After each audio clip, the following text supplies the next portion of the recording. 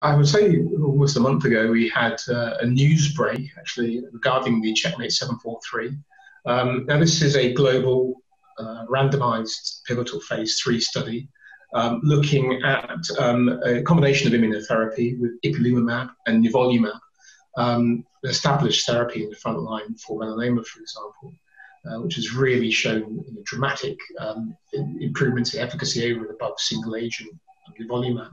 And as a way of context, we've previously looked at and published anti-CTLA-4 efficacy in mesothelioma. This was a placebo-controlled study determined which showed no benefit of single-agent CTLA-4, that in this case, tremelimumab in relapsed mesothelioma. However, it is well established that the combination of CTLA-4 and PD-L1 or PD-1 inhibitor is synergistic, and indeed the news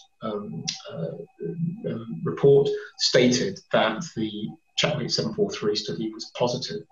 What does this mean? Well, it was compared against standard of care chemotherapy.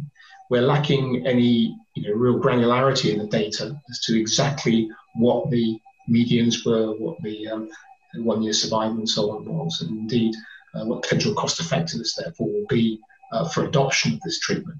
But I'm optimistic actually that based on this very, very exciting result, that we may have seen now a change in the frontline practice for mesothelioma. And this is the first time in a decade and a half that we've seen something like this.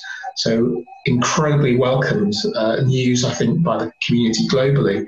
We just need to see the real data, actually, I think, before we can make that final judgment as to how useful this could be and cost effective for our patients. But I'm optimistic.